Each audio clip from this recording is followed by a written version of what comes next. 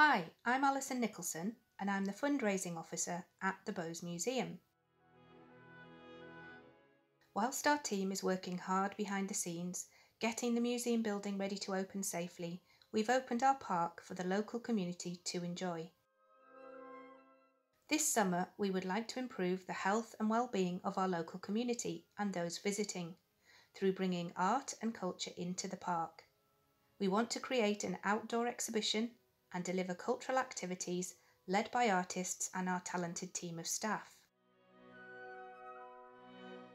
The last few months have been hard for everyone, so we'd like to offer Teesdale residents and the wider community the opportunity to nurture their health and well-being through access to open space, woodland walks, picnics, art and outdoor fun.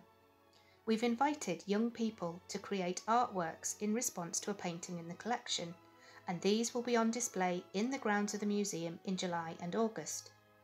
We'd like to extend this further by being able to engage local artists in creating and displaying their art in the park, giving them a much needed income post-COVID-19.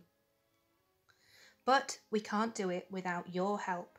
Your donations will provide the health and safety measures to keep you and our staff safe and fund outdoor displays of art by young people and local artists, more picnic benches and playground equipment. Help us give a much needed boost to the mental and physical health of families, young people, the elderly and all those who live in Barnard Castle and those visiting Teesdale. Whether it be through walking round the woodland path, resting on a bench to take in a view of the gardens, enjoying a moment's reflection through looking at art, or sharing conversations over a picnic, your support will help us make this happen and share great art in beautiful surroundings with our community.